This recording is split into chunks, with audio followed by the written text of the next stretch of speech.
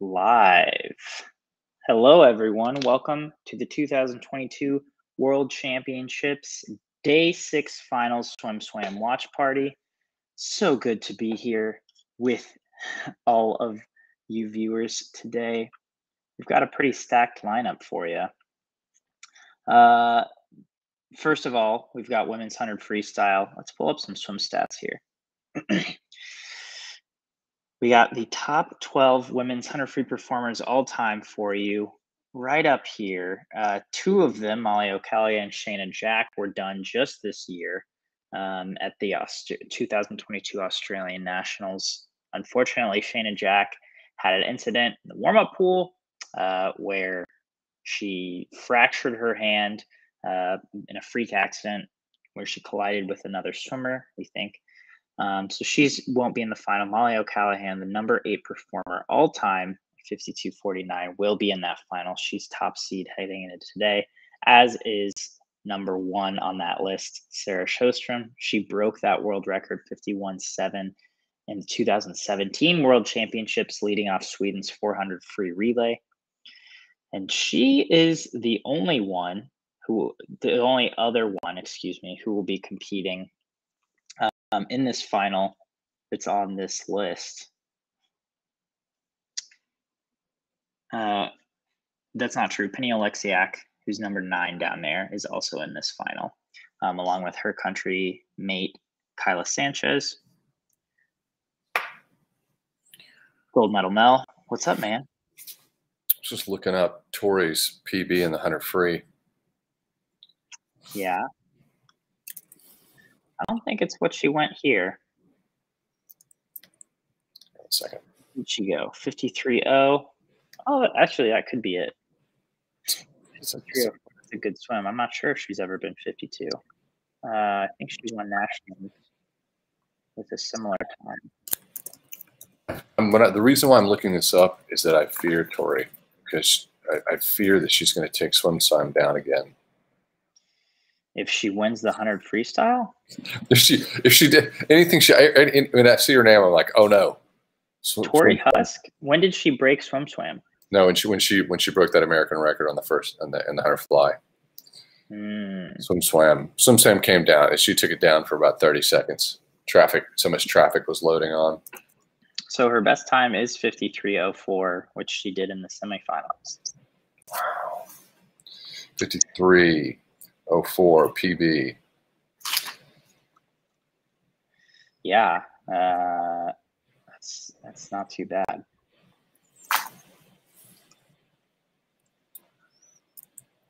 If you're just joining us out there, pull up the live stream and watch along with us. You can watch on Peacock. You can watch on the Olympic Channel. We have a whole article about where you can watch from other countries outside of the United States on SwimSwam. So watch along with us. She went 52.9 leading off the relay. Did she? Did Torri go 52.9 leading off the relay? Let's see.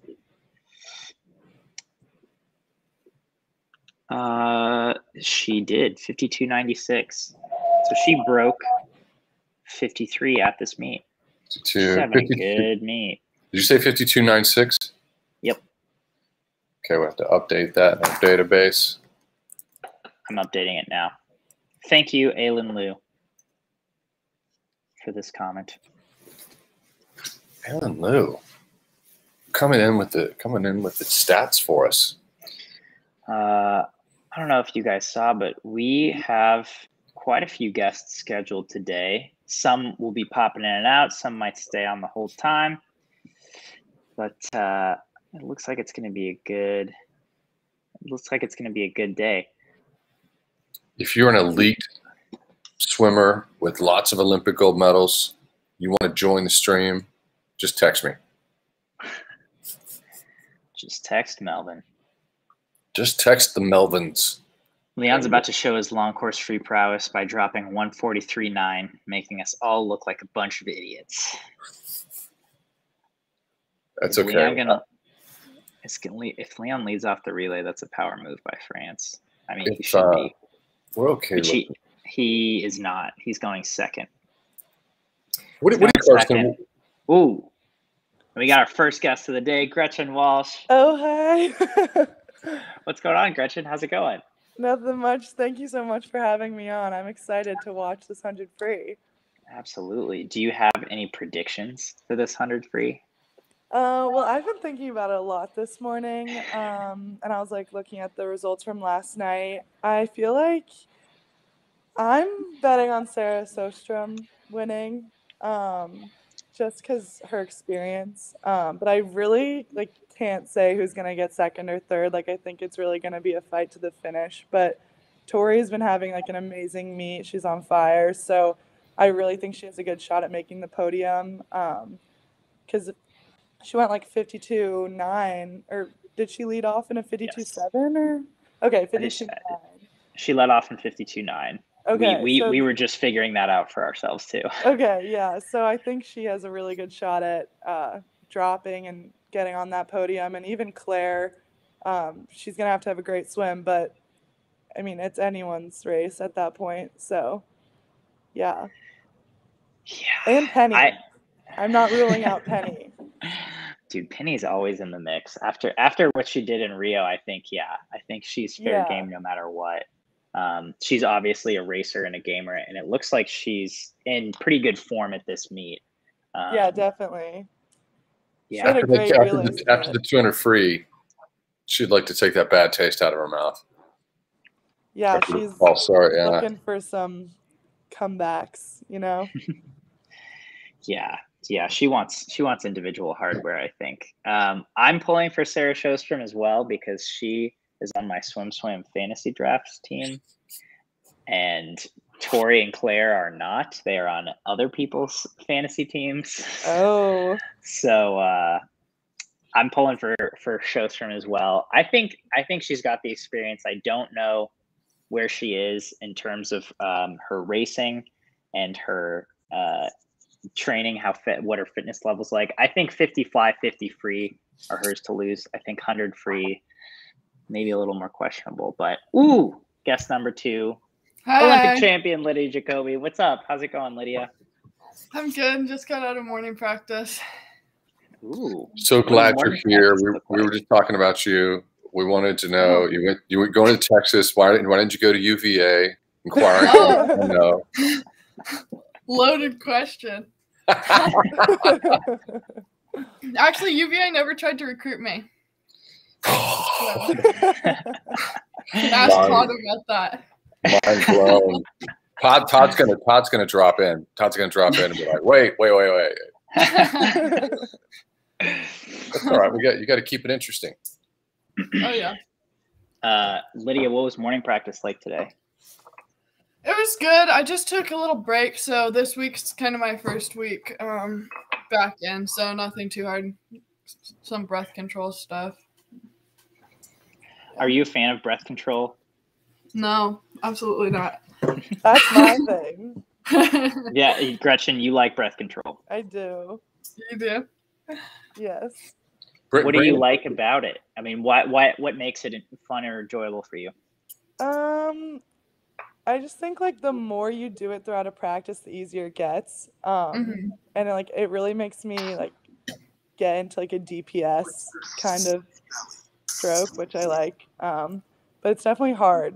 But it keeps you out of doing long distance stuff. You can only hold your breath for so long. So it's usually 50s and 25s. True. If my body's really tired, I'm always let's do breath control. Because if you do breath control, then you can't be told you're not doing anything. But it's not that. Yeah. It's a different type we would always do breath control when I was in college after our coach found out that we had a party the night before.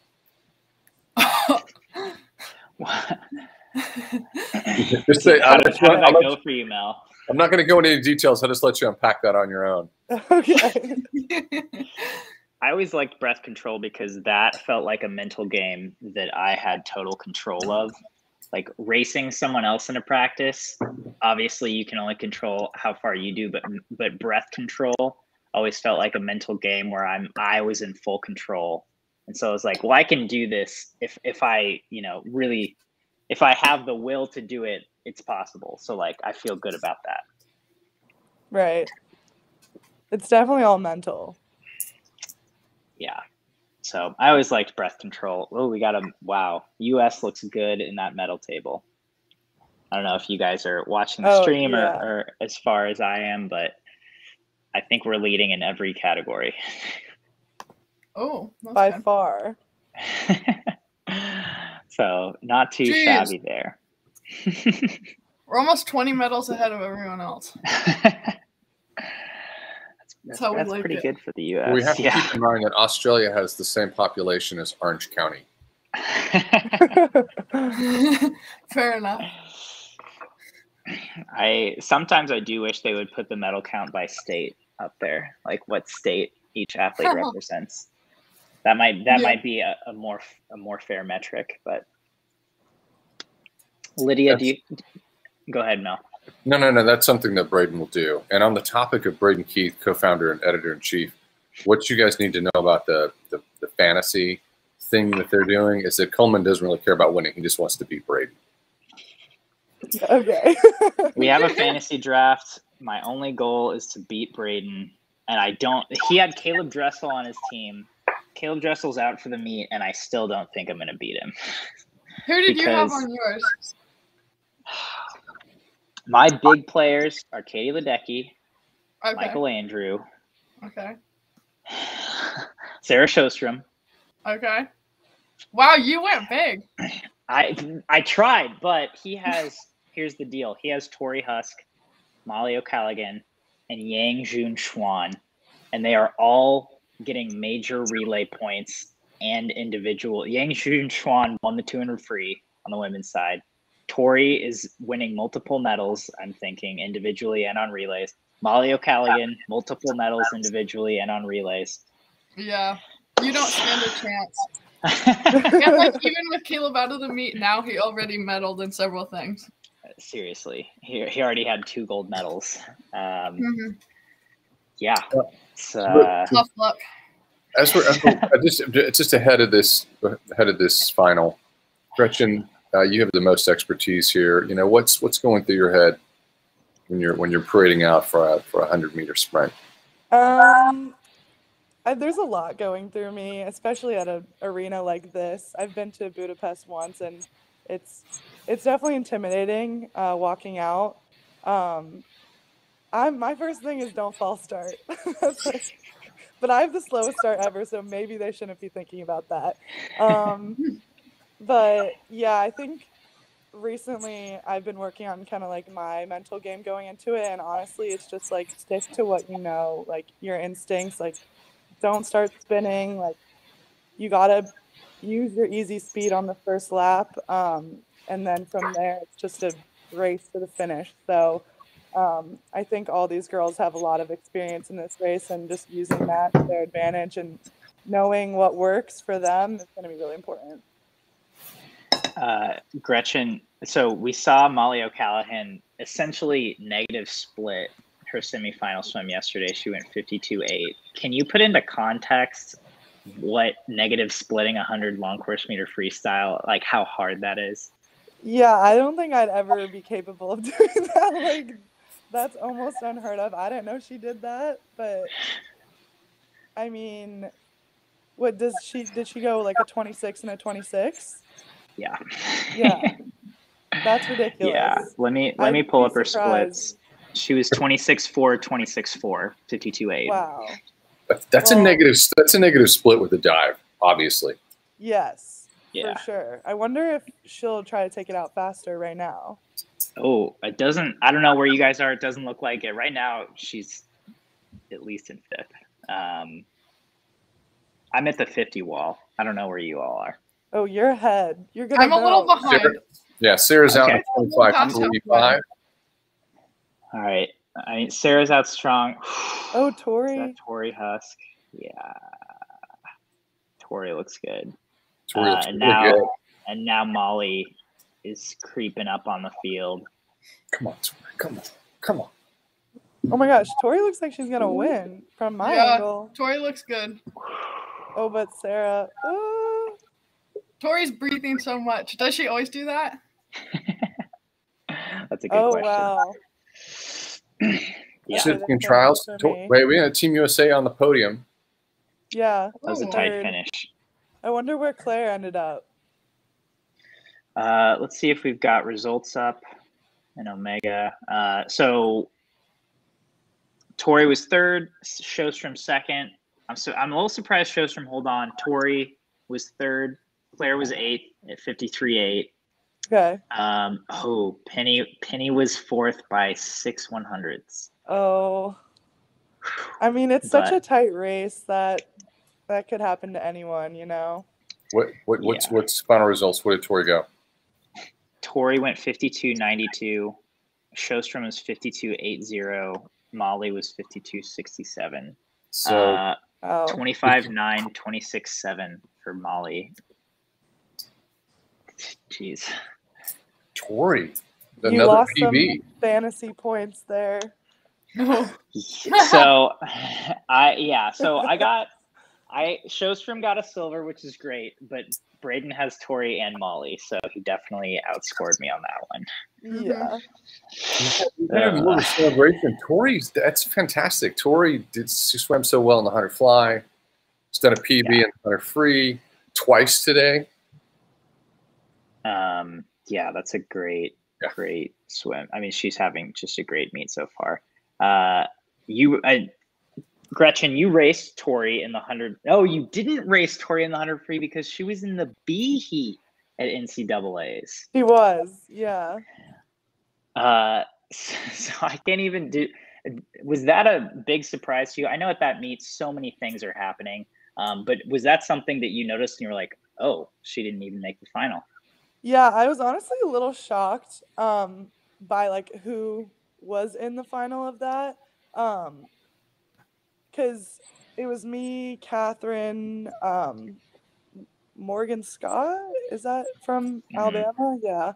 I think two girls from Alabama made it. Yeah. But I was definitely shocked by that because I just like know what Torri's capable of. And she still like had a really good time in the B final at night. But clearly, like, once she got to World Champ Trials, like, she was good there too. So I think, you know, you give and take some. So. Gretchen, I don't know if we've even gotten to speak with you since World Champ Trials. Where can you tell us about where you were at that meet and how you felt coming out of it? Honestly, it was definitely a weird time just with NCs a month before. It was hard the week after when everyone else was kind of like celebrating our NCAA championship, and we like were stuck at practice, but Todd wasn't there because he was at the men's. It was definitely some like tough weeks of training, but I did feel good going into that meet, and I think Todd said he like wasn't really surprised by my 100 free, maybe a little bit, but he definitely said that like he thought my 50 free was going to be my best race, and it definitely was. And I mean, I was definitely like crushed when I didn't make the team. I don't think there's like a better way to put that. Just by missing it by the shortest amount that you can miss it by, 0.01. But I've just honestly, like, I moved on from that, like, the night that happened, because I was like, I can't dwell on this. Like, I'm going to take a quick break and now refocusing on nationals. And I'm, like, trying this new thing where I'm not wearing a suit anymore. So I'm seeing how that works with my mental game. But, yeah, I think the focus this summer is just nationals and bouncing back and having fun. You're not wearing a suit anymore in like a fast suit, yeah. In races or in practice? No, in races, like the 100 free and the 100 back. Interesting. So you're going to show up at nationals in a practice suit. Yep. This is breaking news. This is a story. I don't understand that. Like, unpack that for us. What? I don't know. I think it's just like an experiment. I was a little like at nationals. It's until I go a certain time wearing a practice suit, because like I go times in practice that I'm not even going at meets. So it's like until I can translate that into a meet, like I'm not allowed to. But it's like I'm doing this for myself. It was Todd's idea, but we're just trying it out, you know. So the tech suit has to be earned. It's your armor. Right. You only armor up if you've earned it. Right. So I mean, I only have one more meet before nationals, and I'm not sure like if I'll go those times, but definitely at least in prelims at nationals, I won't be suited. Interesting. Yeah. Was this your idea or No. someone else's idea? No. I've definitely thought that the suit kind of like gives people a different mentality on things, but I've never thought to not wear one. Okay. So was it Todd's idea? Yeah. Okay. Gotcha. I mean, and so are you wearing practice? Like if you guys go fast, will you put a suit on or no? Well, so I just went to a meet last weekend actually, and I suited up at finals for every race except the 100 free and 50, or the 100 free and 100 back. But those are like the only we don't really suit up in practice very often. Okay. Yeah. We should say this. We've been talking about this a little bit during our live parties, but it's we know U.S. Nationals in Irvine is going to be crazy. USC Swimming's making a big investment in it. They're gonna have 2 VIP sections. Really? It's going to be sold out. They're going to do it up. They have, U.S. Nationals used to be a really big deal. There was a lot of energy put into it. So USC Swimming's kind of excited about this event, and I think there's going to be I think it's going to be good vibes there. Yeah, I'm really excited to be back out in California. I think swimming outside it's fun. So I'm looking forward to it a lot. I love Irvine. I love that. Me too. I'd like to have nationals at Irvine every year. Yes. That would be great. Lydia, are you going to nationals too? I'm not sure yet. Okay. I just kind of makes you want to. I know. It sounds fun. I just took like 3 weeks off. Like I said, after Sjostrom. So I don't know. I guess it just depends how it's going. Yeah, because then you have to go to Texas too. So yeah, we'll see. Do either of you get to train outside during the summers? No. Bummer. First flight of the men's semis in the water. They touched at 23.3 out. Yeah. Elak's not in this heat, so I think people are sort of like they're getting their coffee. They're going to the bathroom. Lydia's arena teammate Noe Ponti is in lane 5. He looks strong. Josh Liendo also making a big push at the end. Oh, that wasn't Noe. That was I was going to say, I don't think he's in here. 51-1. 51-1 for Simi. Josh Liendo's having a great meet so far. He already won a medal in the 100 free. He had a great split on Canada's 400 free relay. I mean, David Popovich is obviously the young gun of the meet, but Josh is right there. He's only 19, and he's been looking really strong so far. There's a lot of really young people at this meet. Yeah. Yeah. I mean, like, Leon Marchand just turned 20, didn't he?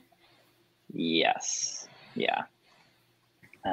He's super young. I think we reported the youngest swimmer of the meet is 13. I think she's from Korea. 13-year-old Moon Sua of South Korea. And she made a semifinal in the 200 breast. Wow. 2:26. Lydia, what do you have? What you having breakfast? What's for breakfast? Yes, I am. Sorry, I just got out of morning practice. It's I'm having a smoothie bowl with peanut butter and granola. I had that this morning too. Yeah. Look at us.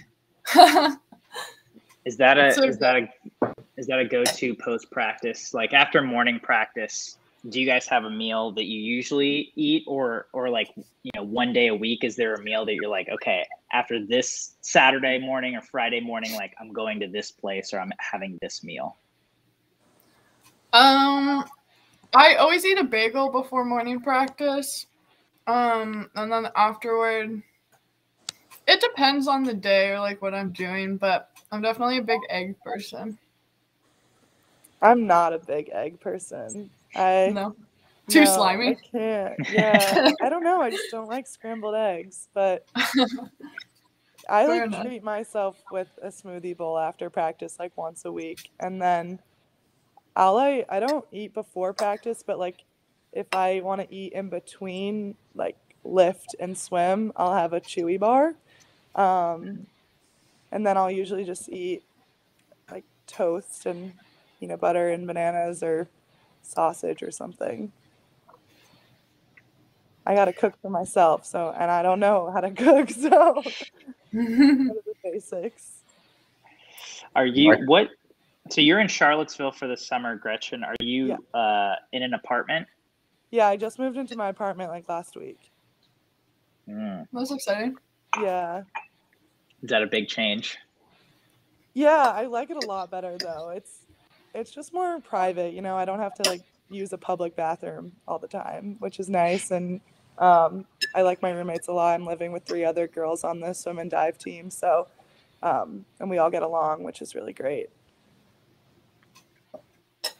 That's good. Good roommates make a big difference. Mel and I have had this discussion a lot.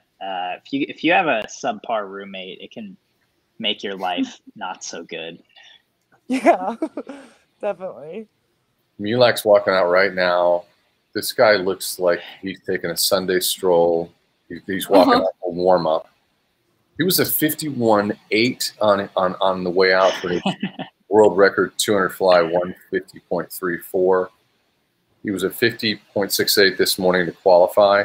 What's it going to go tonight? I mean, does it even matter? Is he going to turn in like a 50-point low cruising? I think he'll go 50-point. I hope Michael goes 50-point. Yeah. Because I Who need was him the to be other in the American? Caleb. Oh, right. Obviously. Okay. Yeah.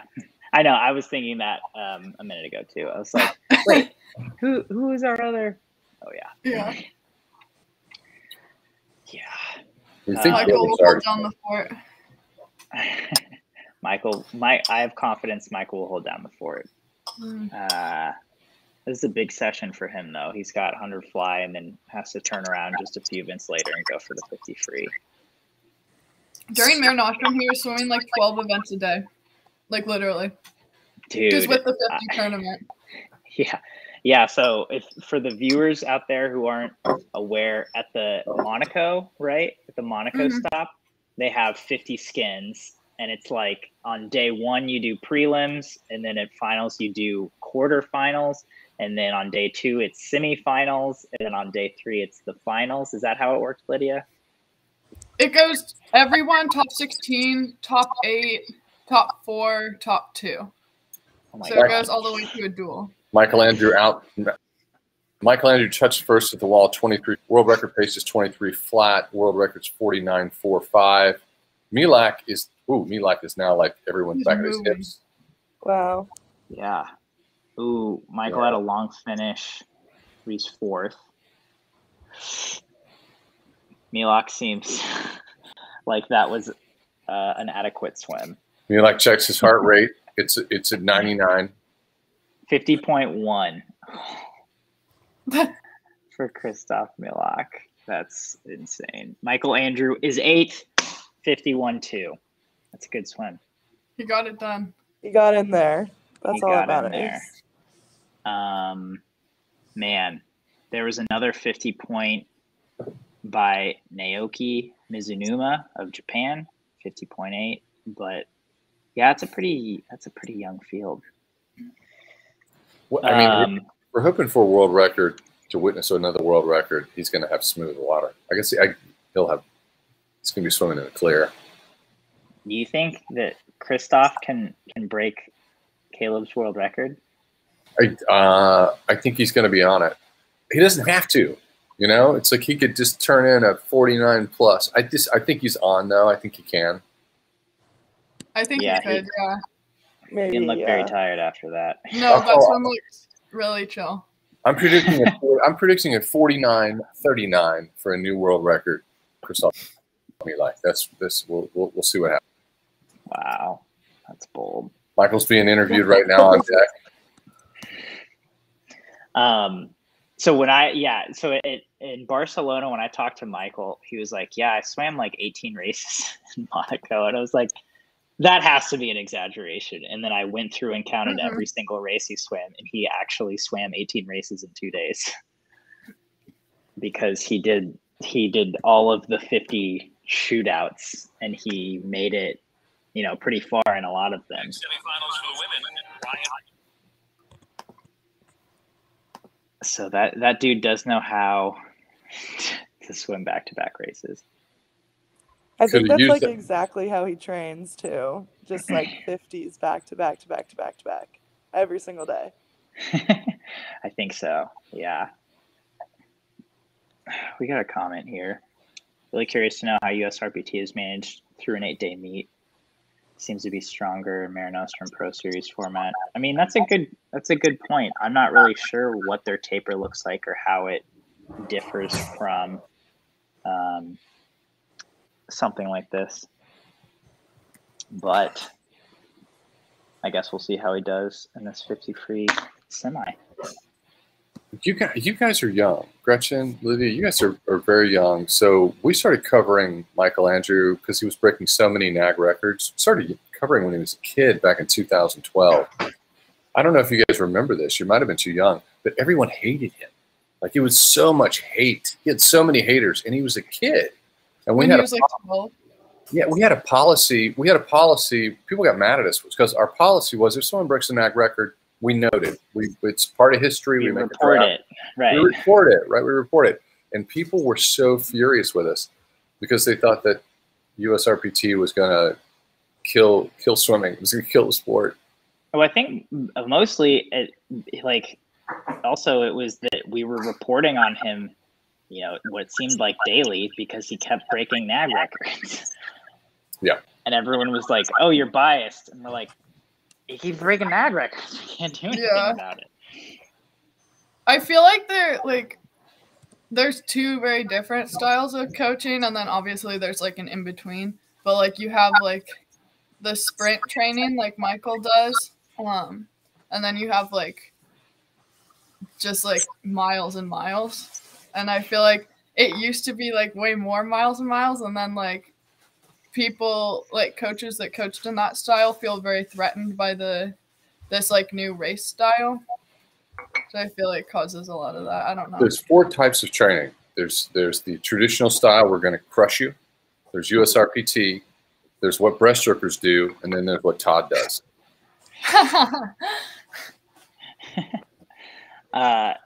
Lydia, I'm curious where you think your training falls on that spectrum. Not your spectrum, not Mel's spectrum. I'm definitely more race pace. Like during Olympic training camp, Michael and I were doing a lot of really similar things. I was actually in the sprint freestyle group, just doing like breaststroke stuff. So probably somewhere in between the weird breaststroke group and the sprint group.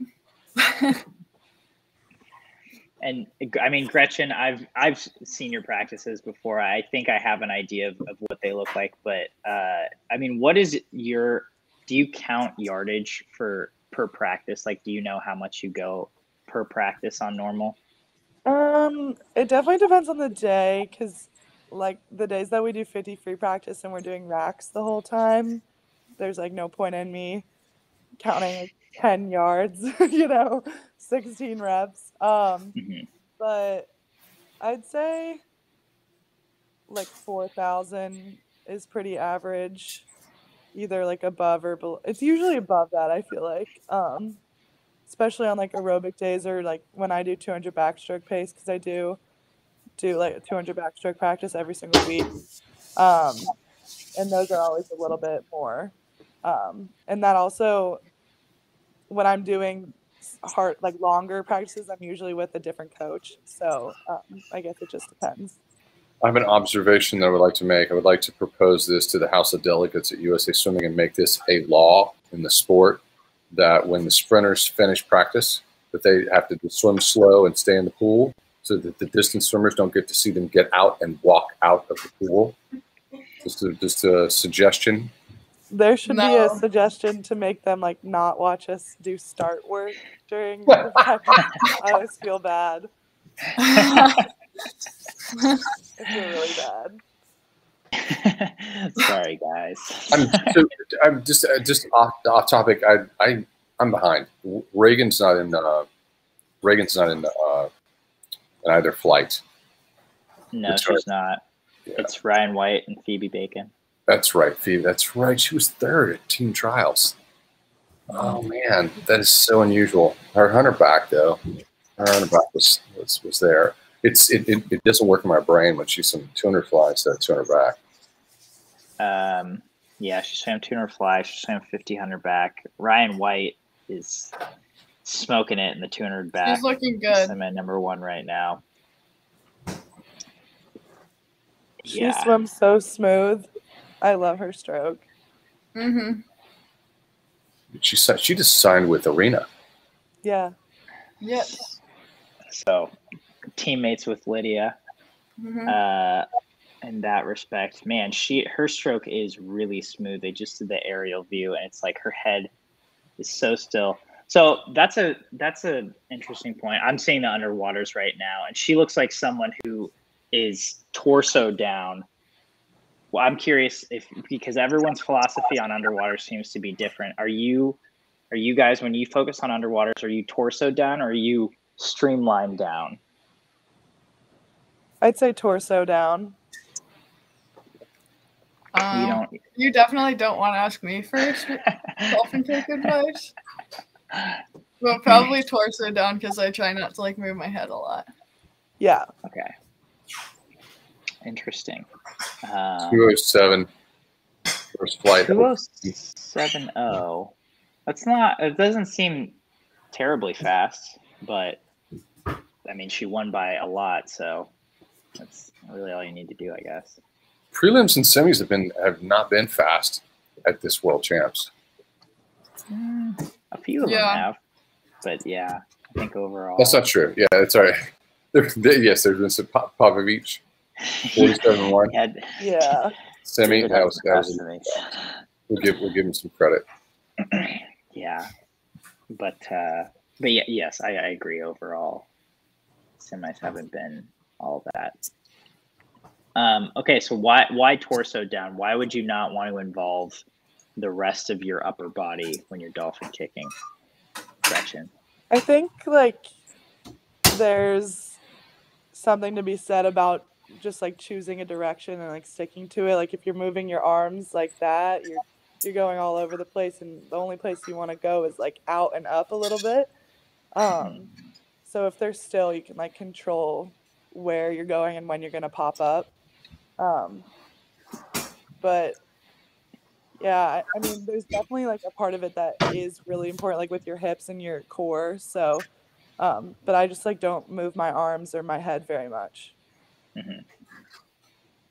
How much of an emphasis is underwaters in practice? Like if you're doing a normal practice, let's say for 100 freestyle practice, how many kicks are you taking off of every wall? So whenever they say like stroke count, kick count, I do like 8 kicks. But when I'm doing the actual like 100 free workout, I'm supposed to do 10 kicks.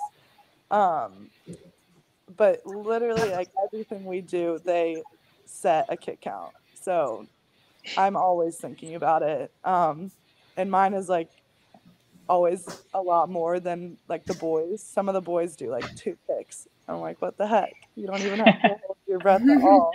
Mine is so much more. But it's a huge emphasis in every practice, especially in backstroke too. It's like I have to do 12 kicks off every wall basically. So, because that's kind of like what I'm working towards doing. But yeah, there's always a kick count, and it's very important.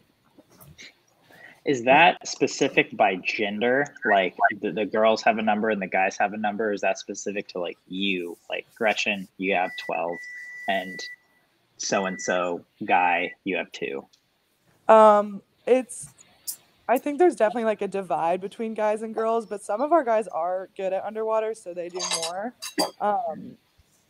But yeah, I think like me and Kate kind of have the most, and then from there, it's and Lexi has a lot. But from there it kind of goes down, and then there's some girls who like don't really do underwaters either because that's just not how they swim, so they do less as well. So it's definitely like it's personalized. Okay. Yeah. Somebody asked a really good question a second ago. Yeah. Does anyone like semis? Prelims, semis, finals? Does anyone really like semis? I like semis. Yeah, I think it makes prelims a little bit less stressful. Yeah, definitely. And it's also just like, well, for me, it's different because I'm only swimming like a couple events. Like, it would be hard if you had a full plate.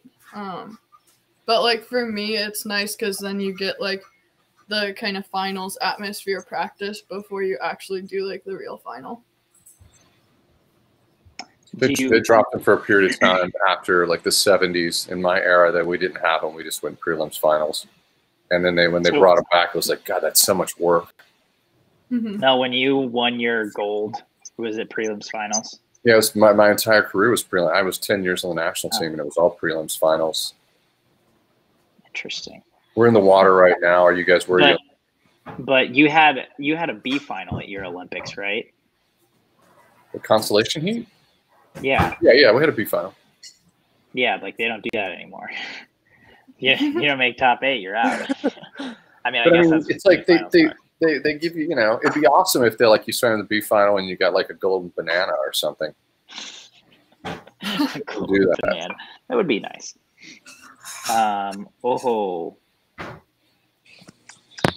Special guest number 3, Melanie Margalis, coming to us from Georgia Tech.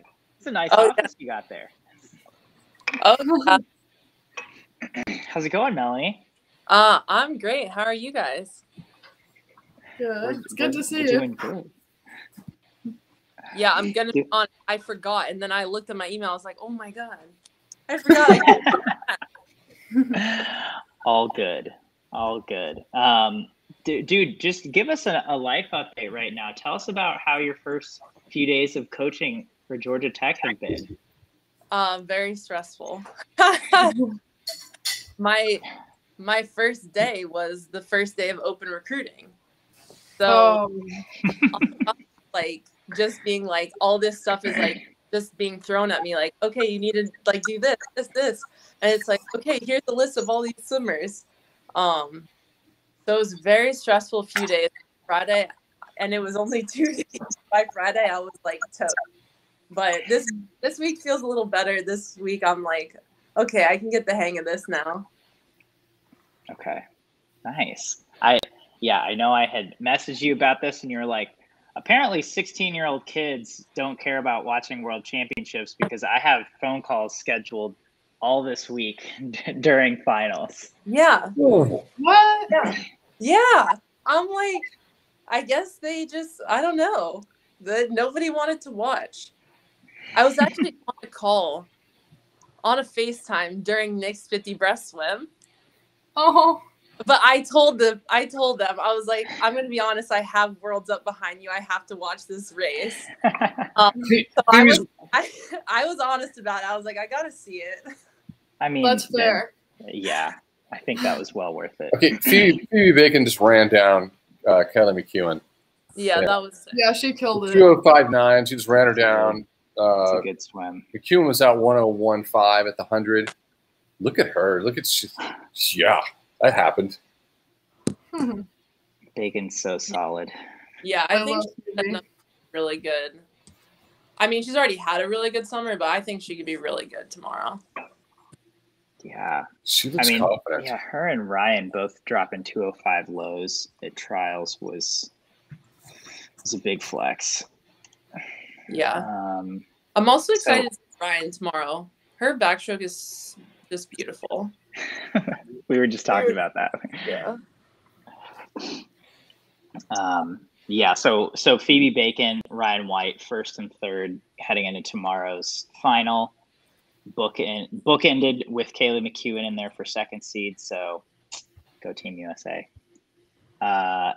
So Melanie, yeah, Nick has had a great meet so far. What are your thoughts on his meet? How would you analyze his performances? I mean, I think obviously he's been swimming so well. It was funny because, like, I was like, after my heart was pounding for the 100 breast, like out of my chest pounding. Did you expect him to go out that fast? Did you know he was going to do that? I thought he was going to go out fast. Okay. Yeah. I knew he was going to go out fast. I think he went out too hard. Mm-hmm. Like, I don't think the time was too fast. He just did it too hard. I knew he was going to go out. But I was like, man, I thought I was done being nervous for you. And he was like, I thought I was done being nervous for me. Yeah, I mean, I think he's just like having a great time with it. And he's just like, I mean, even if he is nervous, he's so much more relaxed in his swimming now.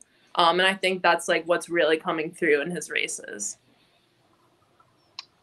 It seems like it. Yeah, it seems like he's found a good middle ground. Whatever he's doing seems to be working. Yeah.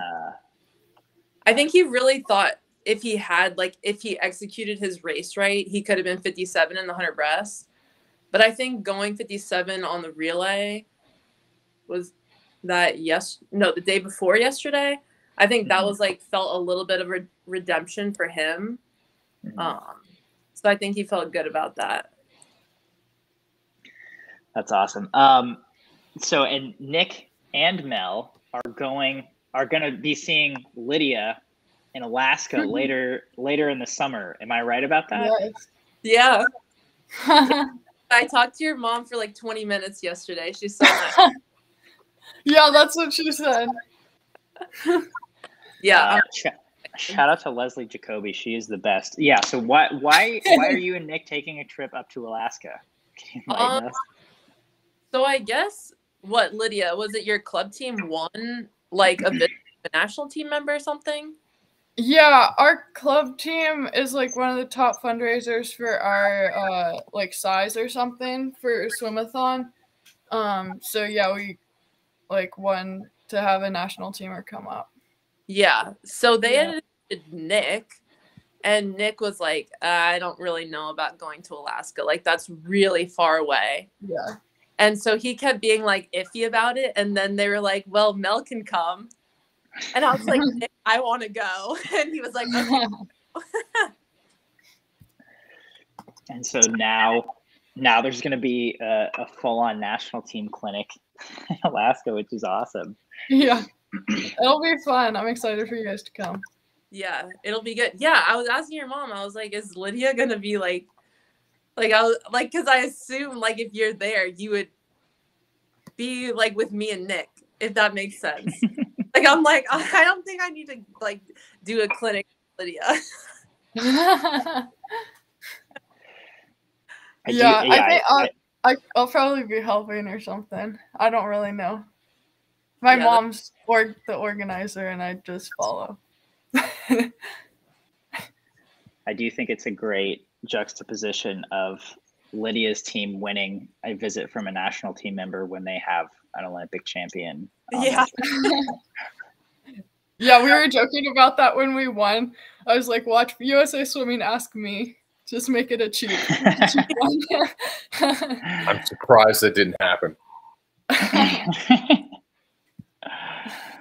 Honestly, from what I've like seen so far in the planning process, it does seem like it's a very expensive time. It is, yeah. Summer is very expensive in Alaska. And it's also like, I guess like anywhere, but it's really hard to find like places to stay and cars and stuff. Yeah, that's also what I've been hearing. Yeah. But you guys will be fine, obviously. Oh, I hope so. Nick better bring a tent with him. Tent. Dude, camping in Alaska would be pretty intense. I mean, there's like you see bears and moose there pretty frequently, right? Yeah. Have you ever gone camping there, Lydia? Okay. Yeah. Yeah. I have. It's you just don't bring your food in the tent. Like you put it somewhere else. Put it in the tree. You tie it up, don't you? No. No, you put it in a bear box. I'm sorry, you put your food in a bear box, right? Yeah. Yeah, okay. I watch, you know, life at Sub-Zero. I know what you do. Super accurate. No. Wait, did you say Life Below Zero? Life Below Zero, right? Whatever that show is, whatever. Yeah. There's like 5,000 shows on Alaska. I watched them all. I'm trying to not tell you the last show that I watched last week, but Coleman probably knows what it is. So I'm not going to say it. Mel's a Come on, well, now you have to. Mel's a huge Aliens fan. I watched Aliens in Alaska, and I love that show. And by the way, the last episode was alien sightings in Seward, Alaska, and I was like, I wonder if Lydia's seen anything in the skies. But I was trying not to ask it. Now I'm asking the question. Lydia, have you ever seen anything? No, I don't think so. I'll have to keep my eyes peeled now that I'm aware. It's so disappointing because we're not alone. Gretchen, have you ever been to Alaska? I have not been to Alaska before. I think it'd be a cool place to visit, though. Yeah, I'll have to do like a national team trip. I want to see those lights. What are they called? The Northern Lights. Yeah. Mel, do you watch Stranger Things? Yes, I binge watched it all. The final episodes are coming out July 1st. Yep. I'm a fan. Yes. Are you a fan? I am a fan. Close to my heart. So it's already coming out? It's like part 2 of season 4. It's like the last 2 episodes. Netflix does this stupid thing where they don't just give you everything all at once. They like hang on to they split the seasons in 2. They did it with Ozark. They're doing it with Stranger Things. Makes me bitter, but I will see it the day it comes out. I was so confused when I watched it. Like I watched like the last episode and I was like, that doesn't seem like a season finale. And it took me like a couple days to like realize. That's disappointing. This final season's delivered too. It was a little bit scary. It scared me a little bit. I can't bring myself to watch it ever since they killed off Billy because he was the only reason I watched it. Billy is my profile picture on Netflix. So this is what you need to know about Coleman. Coleman literally had Billy's hairstyle, designed it. It was like like he wanted to achieve this.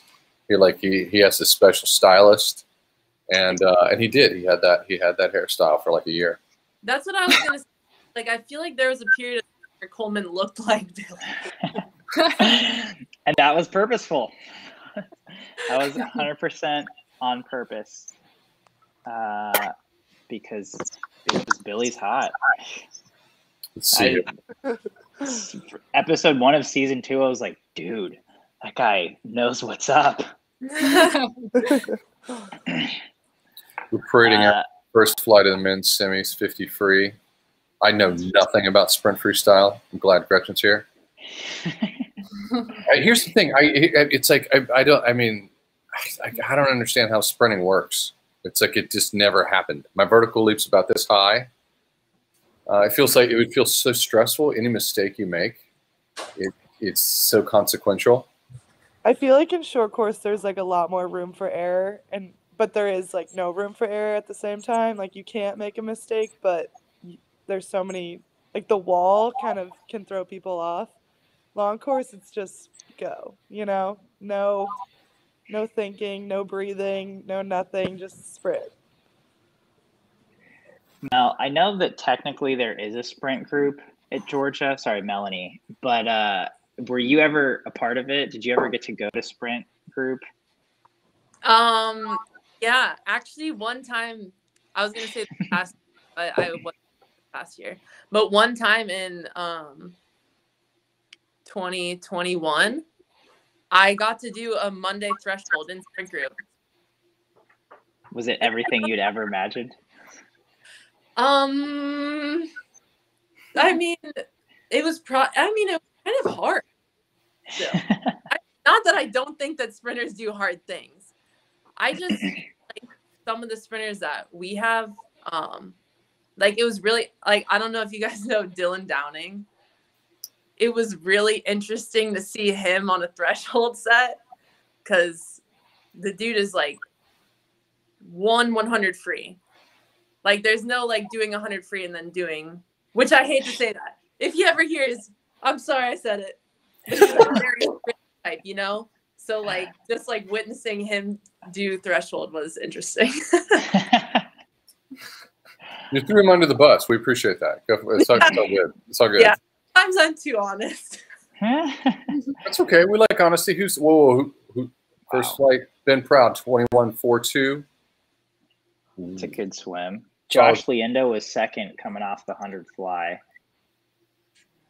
That kid just really impresses me. But yeah, Ben Proud missed the podium in the 50 fly, so I'm guessing he's looking for a good one here in the 50 free. 21.4 is a solid swim. Yeah. I was a little surprised that we saw a bunch of 21.7s this morning, but that was I thought there might be a little more speed, but maybe we'll see it tonight.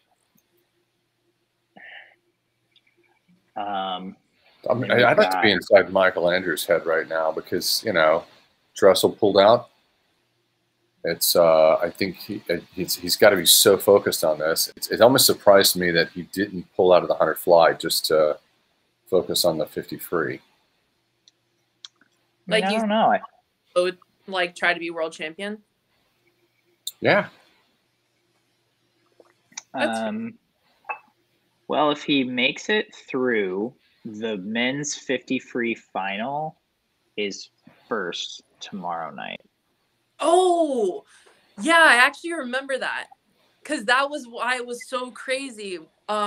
What year is that? 2017, when like Caleb did the 50 and then the 100 fly, and his 100 fly was so fast, and we were like, wait, he already like he did a 50 free. Like, imagine how good he really could be. Yeah. He just went 21.1. Yeah. Yeah. On the run up to this World Championships, we were all like a lot of people were trying to gauge where Dressel was going to perform the best, and everyone's feeling was it's the 50 free. They were like, a lot of people were saying world record 50 free. Really? And I couldn't get my head around that. I thought maybe 100 free, but I couldn't get my head around the 50 free. But without him, very interesting because after practice, some of the guys we were at breakfast. Some of the guys were talking about Dressel, and one of them said, like they were talking about what he was swimming and everything, and one of them was like, "Yeah, I just think he's not that good at sprinting," and so he was like, "I don't think that he's, like doing as well in the 50 free as he could. Like if he just focused on the 50 free." And one of the kids goes, "But he is good at sprinting." Like, that's a pretty hot take. If he's not good at sprinting, we're all screwed. Yeah, right? He was just saying, like, he was like, Caleb trains to do so much, whereas he solely focused on the 50 free. Like, basically, like, the world record would be over for. But, like, it's hard, like, to do everything. But, I mean, I wouldn't put it past him, like, no matter what. That's a good point. Yeah, obviously, I think it's fair to say he's at least okay at sprinting. Yeah. If someone asked about an update on his health, I think it was Nick H. We're asking the right people. He's going to make a statement here pretty soon, guys. I think we're going to hear from him and find out what's going on. His agent will release a statement for sure, probably by next week or so. It's interesting because he has a camp planned in the middle of July at Spire that, whoa. Did a 21.7 just win that heat? I'm not sure. Yep, it sure did. 21.7 Lorenzo Zazzeri of Italy. That's pretty surprising. What do we got here? You had told me a 21-7 would win the second heat of the semis at World Championships. I would have said, you're a liar. I'll bet my house you're wrong. 21-7 is what we see on like Good the thing first. no one asked you then. It's like that's like the first pro swim of the season winning time. I don't know. That's. Hold on a sec. So Michael Andrew tied for 5th. Benjamin Proud's obviously top seed at 21-4. There's a tie for 8th between Maxime Grisset and Bruno Fratis at 21-8. And if Bruno goes another 21 in that swim off, that will be his 100th time going 21 in his career in the 50 free. Great for Bruno, but Bruno's got to be disappointed with that swim.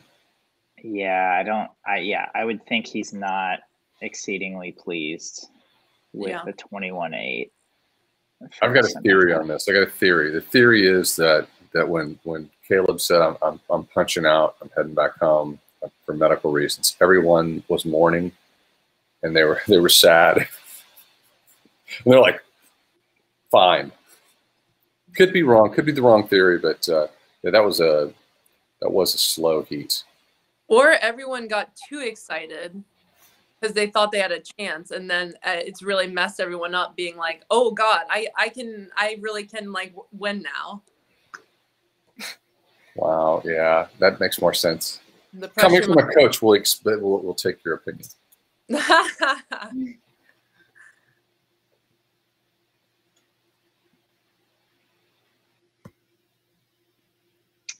So that's weird 50 free. Who knows that we're gonna have a swim off, which I mean that's exciting. Gretchen, as a sprinter, when you see those heats, what thing stands out to you, especially seeing the men's 50 free? Like in terms of just technical things, or technical things. What do you notice that in the men's 50 free that maybe doesn't happen in a women's 50 free, or what do you look for in terms of technique and race strategy, if there is any race strategy in that 50? Well, I really like watching their starts because I feel like they like fly off the blocks. And that's like something I like look up to and I wish I could do. And I'm working on it, but I think that's like really amazing. But also, no matter like how close it is, it just looks like it's all so close at the finish. Like even that race, it just looked like everyone was like within a tenth of each other. And I think it's really interesting how like a men's 50 free, like every single time without fail, it looks like they could all tie for some reason. But yeah, I think like a big thing like people don't really think about in the 50 free is like how you have to accelerate to the end. Like there has to be like a gear shift somewhere. So it's kind of interesting to see like where people put that shift. Where do you put it? I try to put it at the 15-meter mark. No, you can't. What if people are listening? Well, it's like right before you start like losing your tempo, and then while you're in your prime. Listen to Mel. Well. Listen to Mel. My secret's out. I'm actually really excited to watch. This is Kate Doug's big race.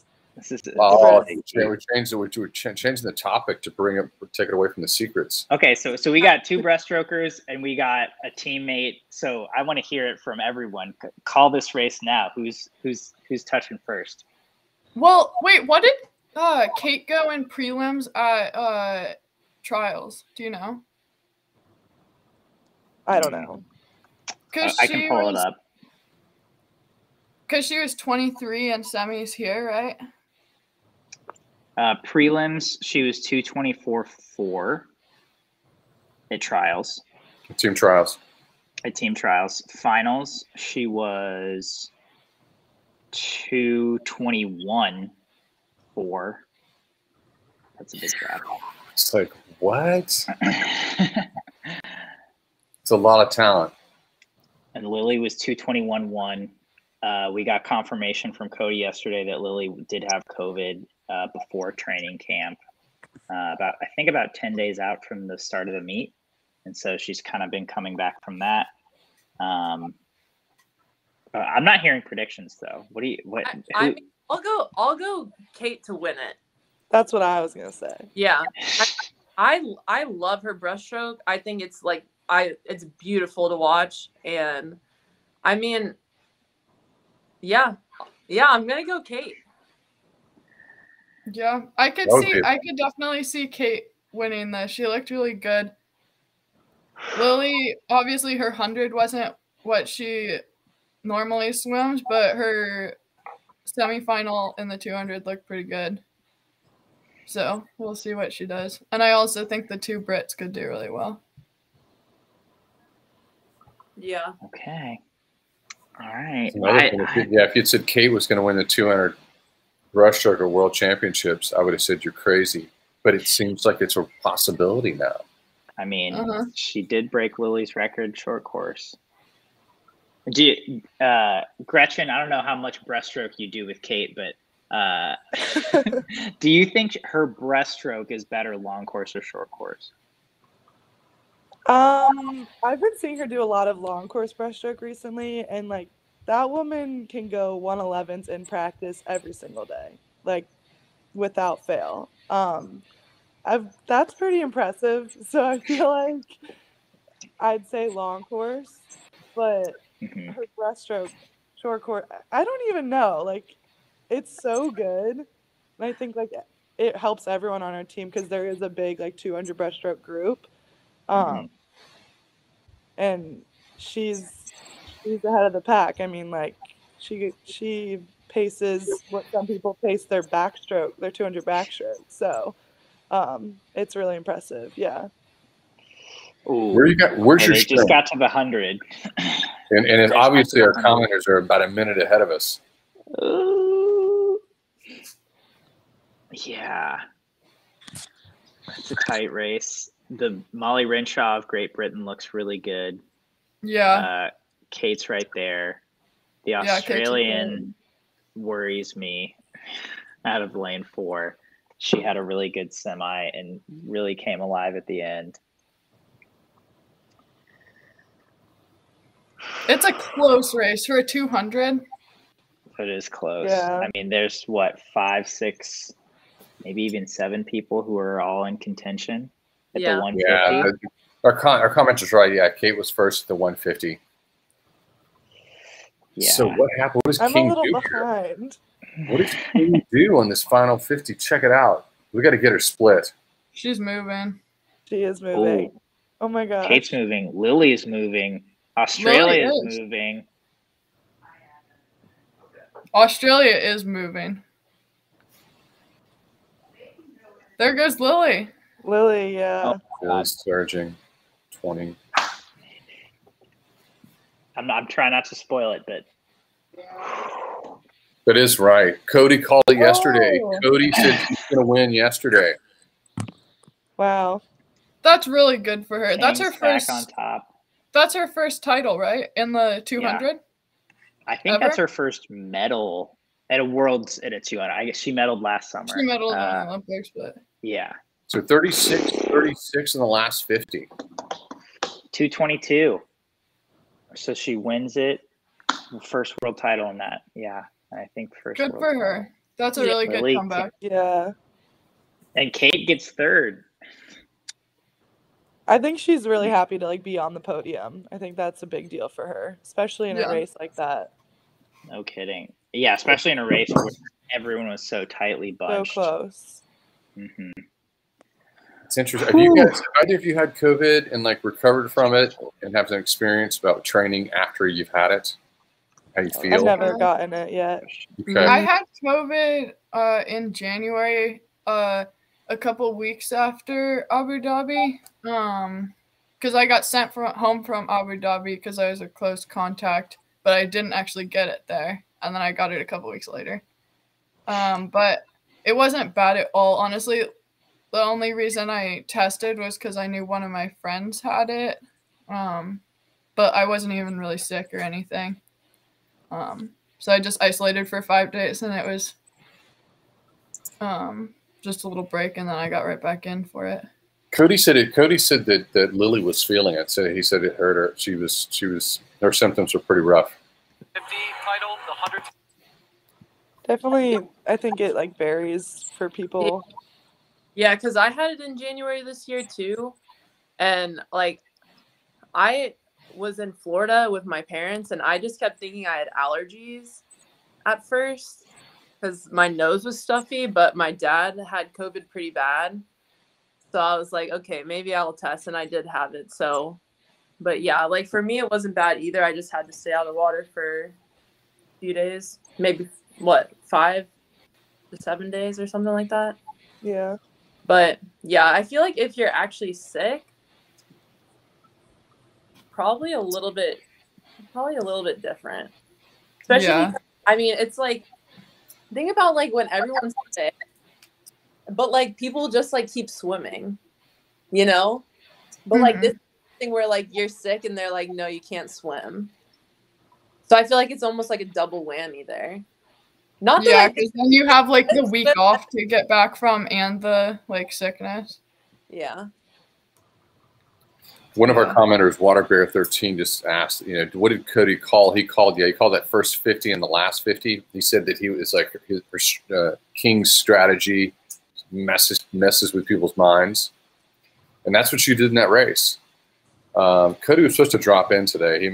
I think he's moved into a new house, and he's when he was on he was like, it looked like they were putting his house together as he was on the stream. He was jumping on and off. Cody had to go to a funeral today. Oh, that's right. Yeah, he had a relative pass away. That's right. I forgot that he sent that email. But he's here in spirit, and I'm sure he's excited for Lilly. Oh, he watched that race, that's for sure.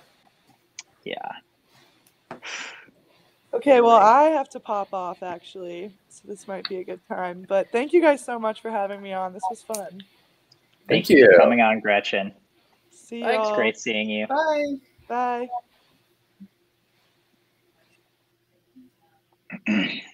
Oh, is men's next? Men's 2 back is next. I think this will be good. I was surprised with Murph yesterday. You were surprised? Yeah. Like, yeah, because I thought he was saying that I thought I had heard he said he was focusing on the hunter back this year. Is what I thought someone told me. So you know, 51.97, you know, to get the silver, it's getting under 52 is that's great. It is like he's focusing.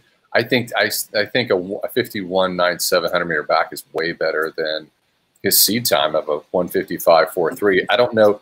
I would say that for him to go a 51.97, he needs to be 1:54 low. If those are in terms of what he's done in the past. So I don't.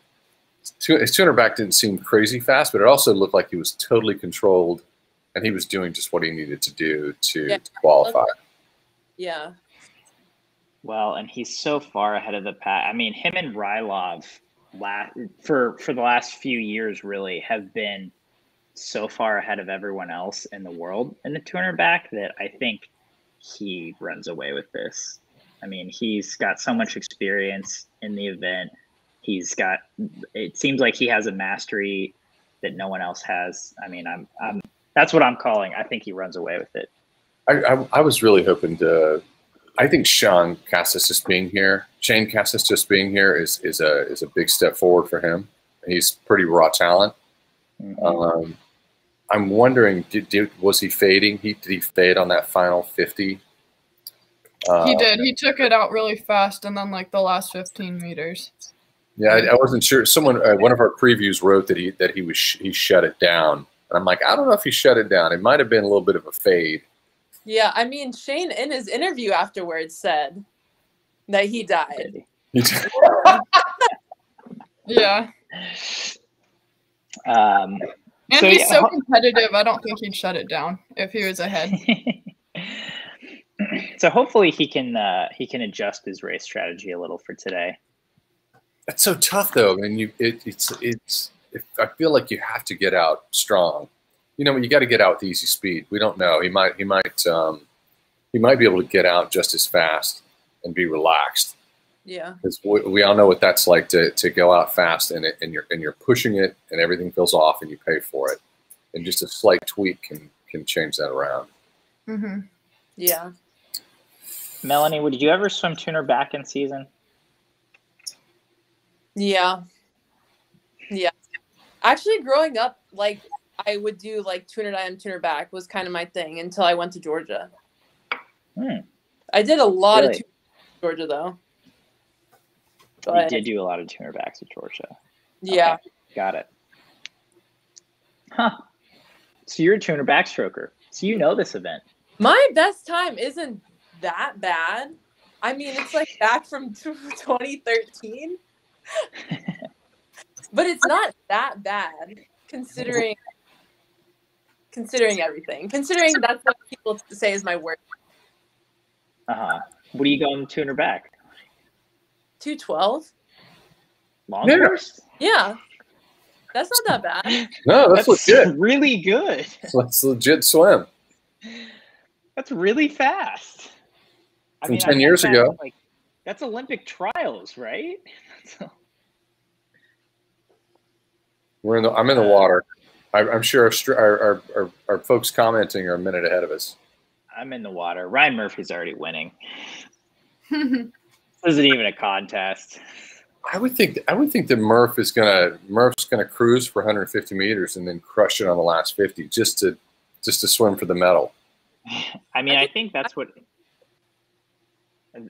But I think that's what he always does. Like, he always comes off the last wall really strong.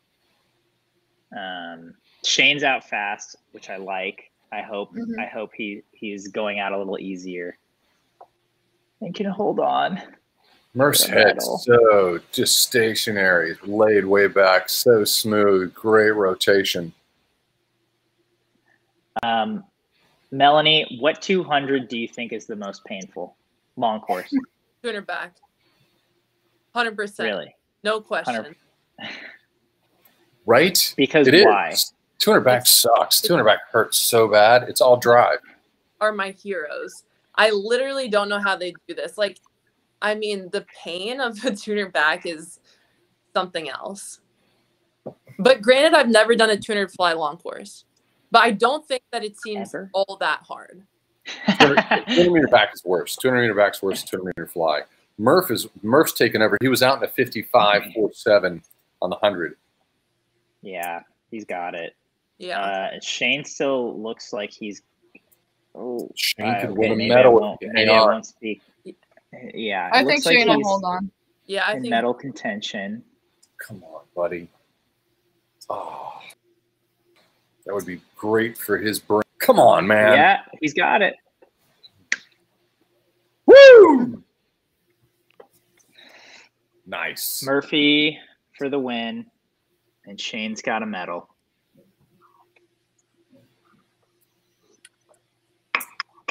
That's great. U.S. went 1-3 in both those last two events.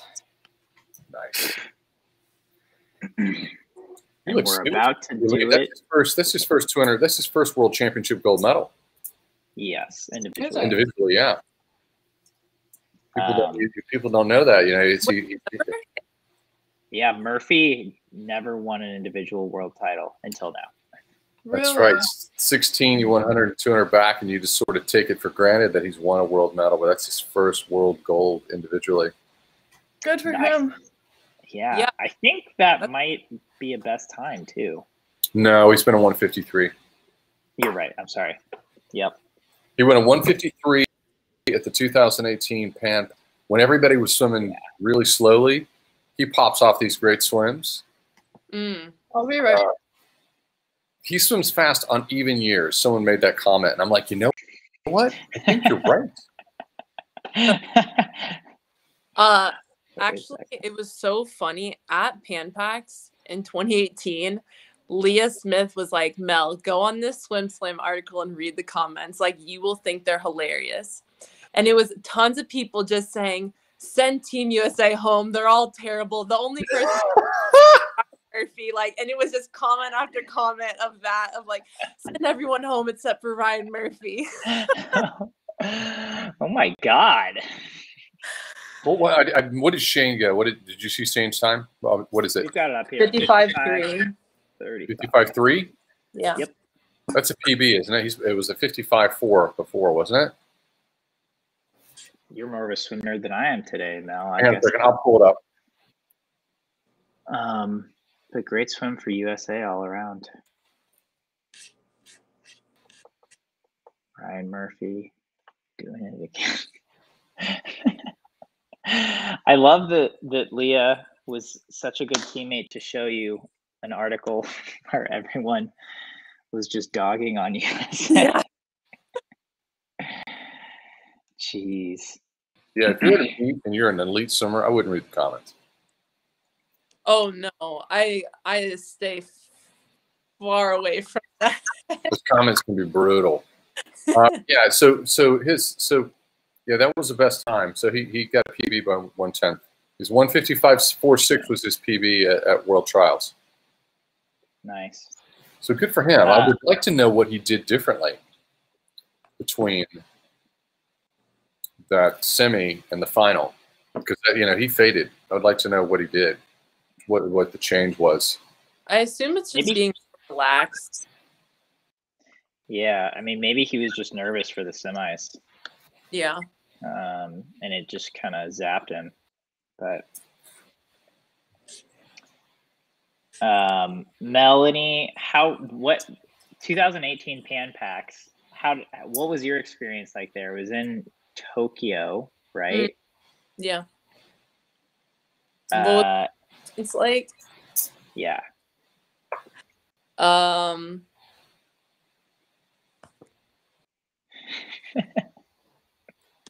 trying to think. I think that was a pretty fun meet. I mean, that was the only time I've ever medaled in the 4IM. Or like that was like my first time ever doing it long course, like at a meet. Or I guess my only time. Right? Yeah. So, I mean, I thought it was fun. I think the team was pretty fun. I can't really remember. I wish I had written more stuff down about like all the meets I've been to. I actually had a crisis about that recently. Just a crisis? Yeah. A 3 a.m. crisis. And I tried to tell Nick, I was like, because Nick had gotten up to go to the bathroom, I was like, Nick. Didn't respond. I was like, oh man, I'll just have this crisis by myself. That's so funny. And the crisis was that you didn't write. I hear this from a lot of people, that you didn't write enough down about, the teams or the team trips or the travel that you do as an elite. Yeah. Yeah. Well, mine was because we were at his parents' house and they have the bedding from Tokyo Olympics. And I was like, so I'm like, that's what I'm sleeping under. And I'm like, oh my God, I don't even remember what my bedding looked like in Rio. And I was like, I don't have any pictures of my room and I don't have any pictures of any meet. Why didn't I take any pictures of any? There's a lot of research and science behind the fact that we take so many pictures and videos and we document so much that it's actually bad for our brains. That it's better if we just sit quietly, and because it's there, you have it there. You just have the neural pathways. You have to build a connection back to them, and it's better for your mental health if you live that way rather than documenting everything all the time. Well, I'm gonna be golden then, because I am the worst at pictures. Wow. So you didn't take any pictures on your trips? Were you asking teammates like feverishly if they had pictures they could share with you? I keep meaning to reach out to Haley, and because I keep meaning to reach out to Haley and ask her if she has any pictures, because the only trip I wrote down anything was 2013 WUGS. I wrote in a journal every day. After that, I got nothing. You did it for one meet and you're like, this is terrible. Overrated. And then there's Caleb Dressel. Caleb Dressel has a stack of notebooks. It's massive, and it's just he documents everything. Yeah, that's what I've heard. Yeah, he writes things down about every practice, I think. Okay, we got women's 50 fly semis. Torri, Sarah Sjostrom, both in the water. Obviously, we need Sjostrom to move on because SwimSwam fantasy draft. Oh, and obviously she will. Jeez. Torri Huske gets second. Wow, good for her. Torri is tough. Yeah. Torri, is so intense. Seeing her behind the blocks makes me nervous because she's so intense behind the blocks, but it works for her. Let's see what her time was. So Torri's PB is a 25.68. What did she go in this heat? I don't know. I think they'll show it in a minute. Yeah, I don't think it's come up yet. Melanie, what kind of athlete are you behind the blocks? Oh, I'm if somebody was next to me, I'm chatting.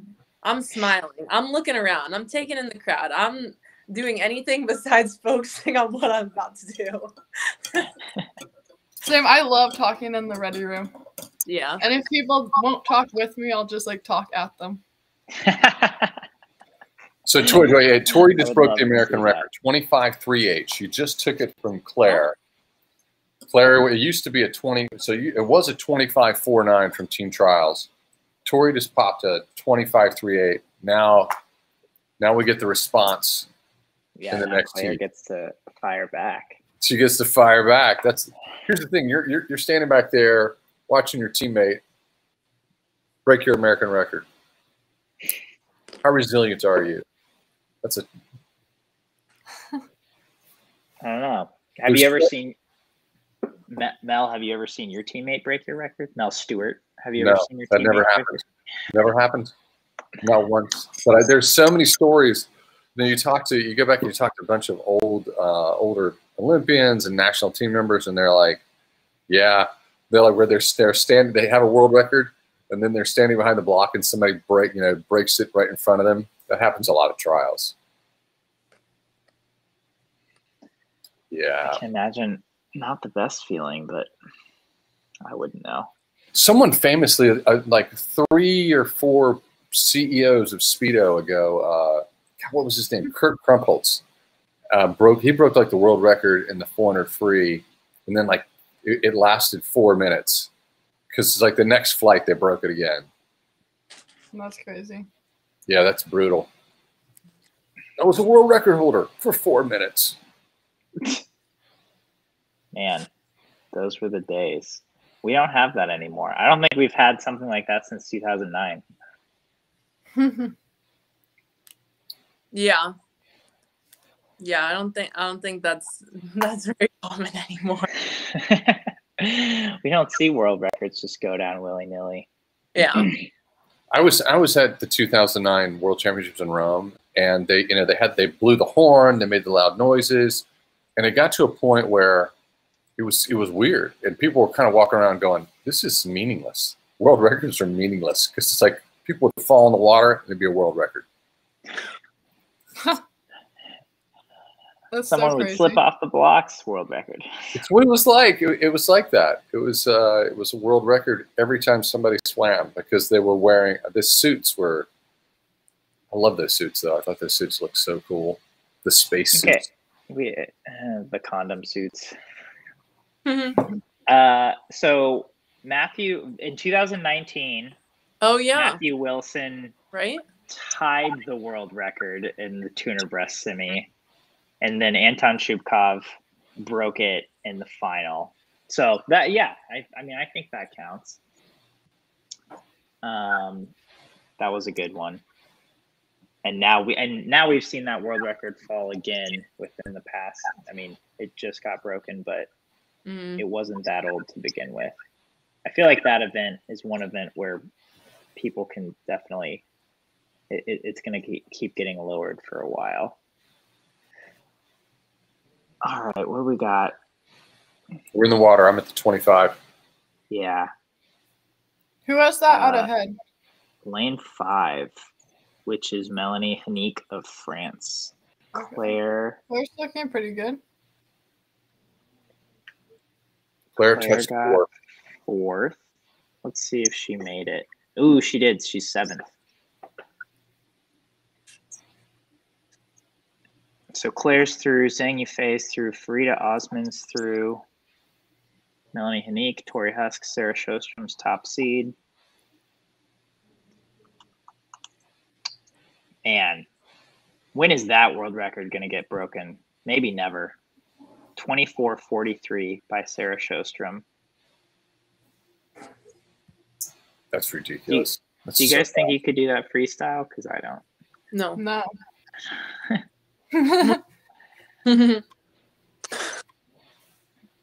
I guess if either of you could, you would be swimming the 50 free. That's like a really fast 50 free time. I didn't even. Yeah. If I could go a 24:4 in the 50 free, I would be at practice right now. I wouldn't be sitting in my office. Claire Curzan, that was a PB. So she went at 25.67. I thought you said that her record was Torri. That was Torri. She's 2/10 off. I'm sorry. I switched them up. I'm looking at my notes. I'm sorry. That's still a great semi swim. That's still a good swim. Yeah. So you're touching less than 2/10 off your PB. We'll give you props. Yeah. Look at Torri. She's happy. All she. I mean, she got a medal tonight. Yeah. Wow, that's pretty good vibes right there. Wait, say that again, Meliane. Claire's my half birthday twin. I bet we're like, wow. I bet we're actually kind of connected. Did you read your horoscope before you came on the stream? Is that what I'm hearing? Hey, my horoscope for right now means I got good things going on right now in life. All right. Yeah. Okay. I mean, you're on the SwimSwam live stream, so obviously something's working for you.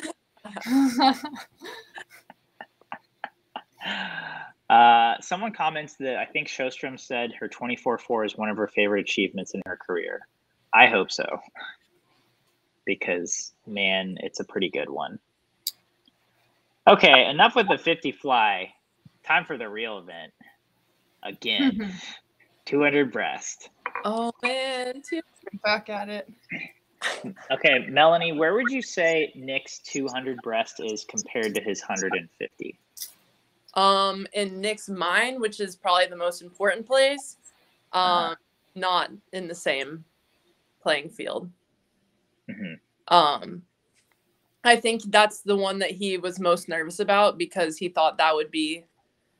He was just nervous about doing 3 of them. Yeah. I think if it was just prelim final, he would feel better about it. But I think he was a little nervous about having to do 3 200 breaststrokes, which is silly.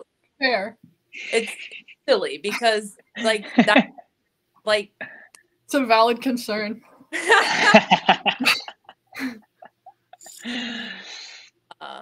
But that's. I mean, we'll see. Yeah. I mean, I don't know. I would just think. 7? No. He won that at Short Course Worlds, right? Yeah. In Abu Dhabi, yeah. Prelims, finals, no semis. Yeah. But yeah, Nick's in lane 1. He went 209.2 in semis. I mean, I would just think his focus was not as much on swimming this year, right? With going back to school. I mean, I would think the first event that would take a toll on would be the 200, especially if you're doing 3 of them. But if you think that it's silly for him to be scared of 3 200s, I'm in your boat. Nick, come on. Just honestly, I think Nick's kind of like Lindsay was like, come on, Nick, like ties don't help this roster because, you know, they're like dramatic early on in the meet. Like, oh, is everyone like, are we going to have enough roster space? And Nick's like, I would love to get knocked off in tuna breaststroke. Like, let me be a 50-100 guy.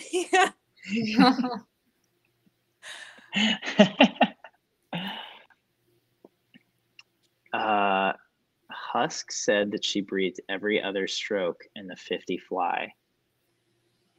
That's interesting. And she broke an American record. I mean, at the same time, like, if that's what her like rhythm is, if that's how she trains her rhythm, then probably works. That's a good that's a good point. If she can, if that's what her stroke is, then it's probably fine. Melanie, did you watch the 800 free relay yesterday? Yeah.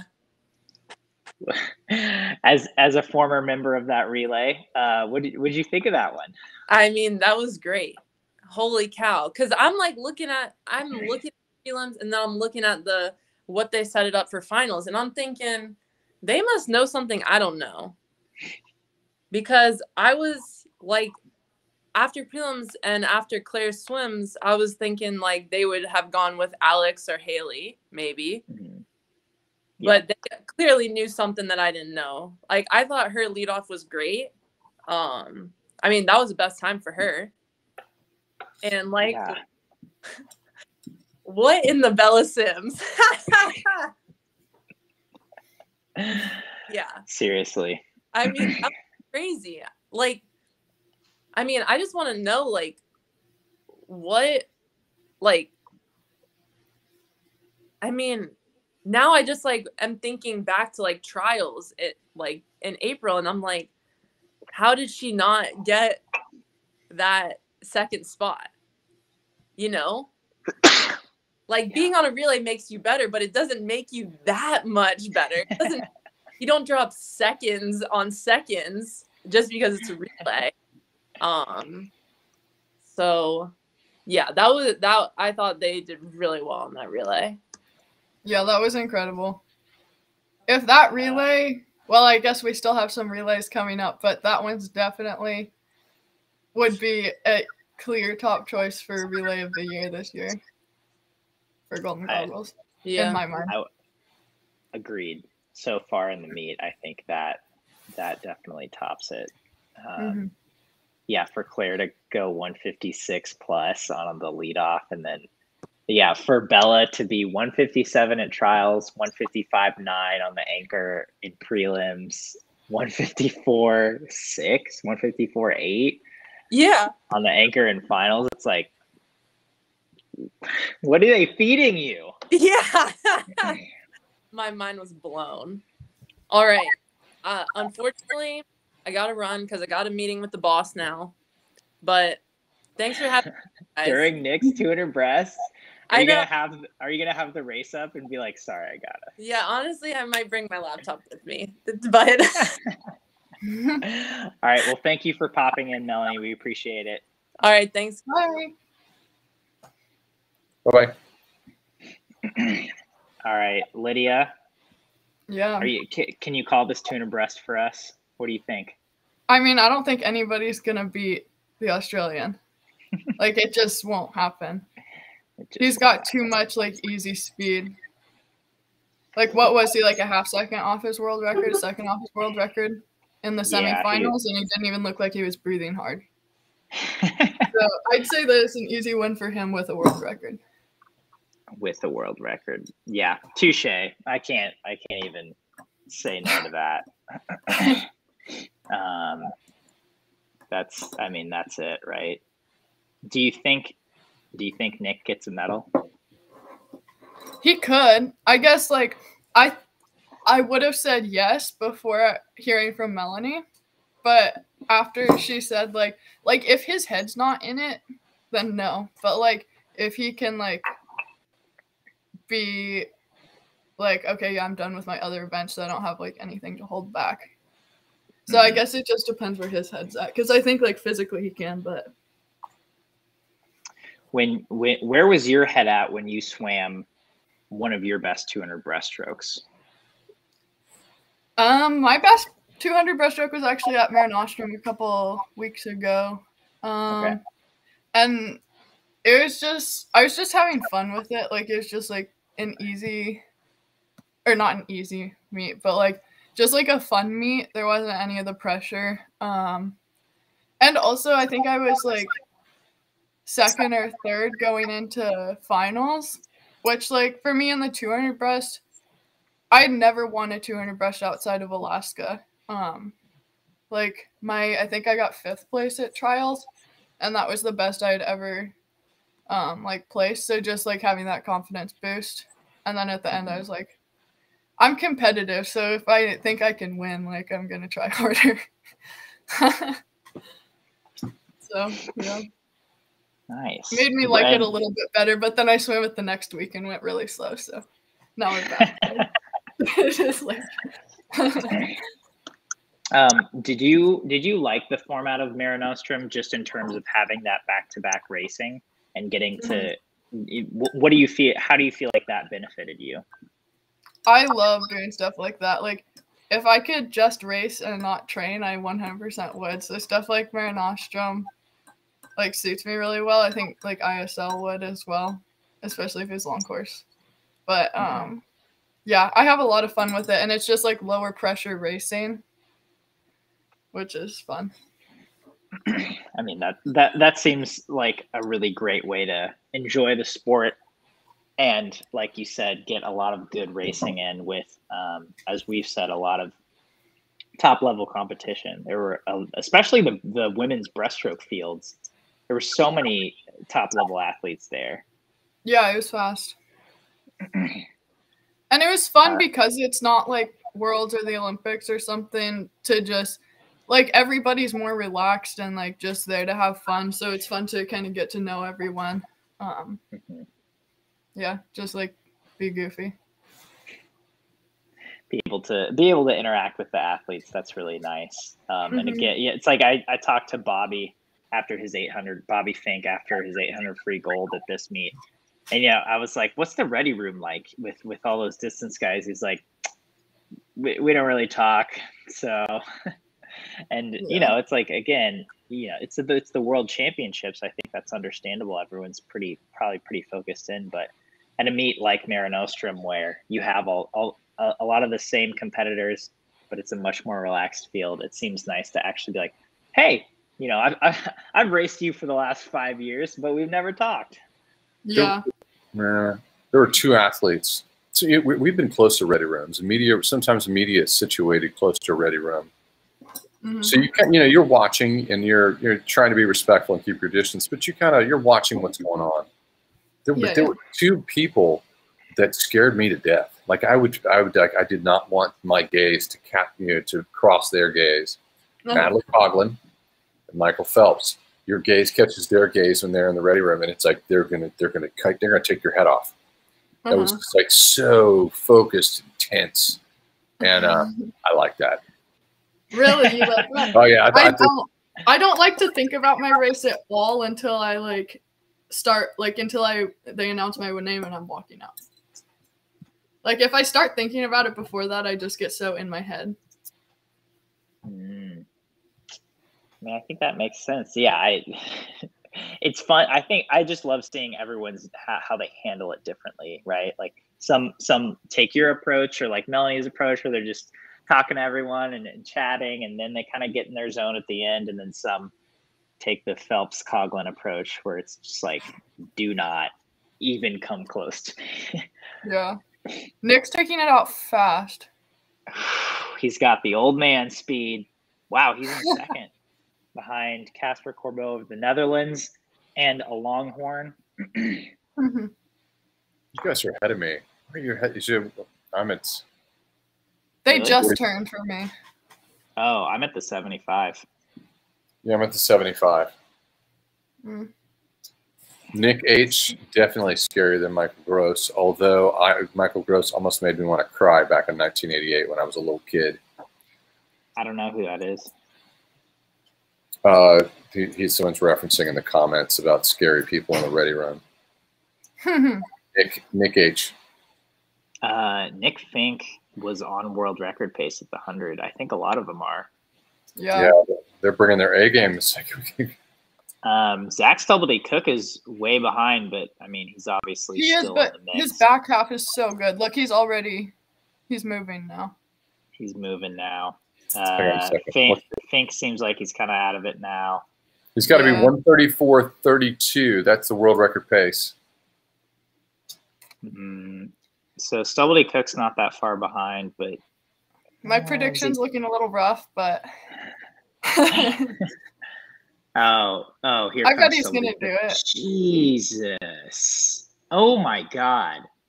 I mean, he just rocketed. He just dropped into fifth gear and said, bye-bye. That's amazing. Whoa. Wasn't he like 8th at the 100 wall? He wasn't. He was not in the top 3. Oh my gosh. I wonder how he feels about that time, though. I think that when you get your world championship gold, it's sort of like, I'm world champion. Yeah, Stubblety-Cook was 8th at the 50, 8th at the 100, 3rd at the 150. 31.9 coming home. That's insane. I think that's leaving just a little bit too much in the tank. Yeah. Yeah. I mean, I think because he was out pretty slow. I mean, he was 102.4 at the 100, and he's been 59 mid or 59 low at this meet, like this week. And so it seems like he was being pretty conservative. You know what? We keep forgetting this, and we got to look through the lens of the Commonwealth Games. Commonwealth Games matter. They matter if you're on, Swimming Australia, and I wonder like where they are in terms of their training cycle. Like he's dropping this 207, but he might be like, this is just a warm up meet. Yeah, and even like the race strategy, like being so conservative on the first half, might just be like playing around with different stuff.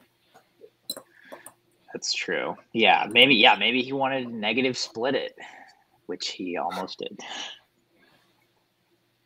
That is so insane. Here's the thing, Genevieve, I do think that a lot of the people in the Commonwealth countries they care about Commonwealth. It's a hard concept for Americans to wrap their heads around, but people like Commonwealth Games who are in the Commonwealth. It'll be fun to watch this year. This is the first year I've really paid attention to it. Does it happen every year? It happens every 4 years. So it's like the Olympics. Okay, that's why. Yeah, it's like the Olympics, but obviously it's smaller, but it is a games. And so it's like all these different sports, and it happens like every even year that's not the Olympics. Yeah, okay. It's the countries that were in the Commonwealth. What countries are in? So the big ones are like Australia, the UK. Wow, there's a lot.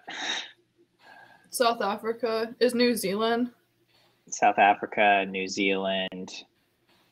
A lot of island countries. And I know for Britain it's a big deal because, like, if you live in Wales, you get to represent Wales, or if you live in Scotland or Northern Ireland, you get to represent those countries as opposed to just the United Kingdom. Oh, that's really cool. Yeah. So, and that's pretty, that's one of the only times they get to do that. But in terms of swimming, yeah, it's like Trinidad and Tobago, South Africa, Singapore, New Zealand, Australia, all the United Kingdom, Canada. So all those countries will be at the Commonwealth Games. Final event of the day, Are we marching out for 4x2? Yeah, we are. Yes. I didn't get the start list for this race. I can pull it up. Can you shoot it to me? Well, no, that's because it wasn't out yet. Gotcha.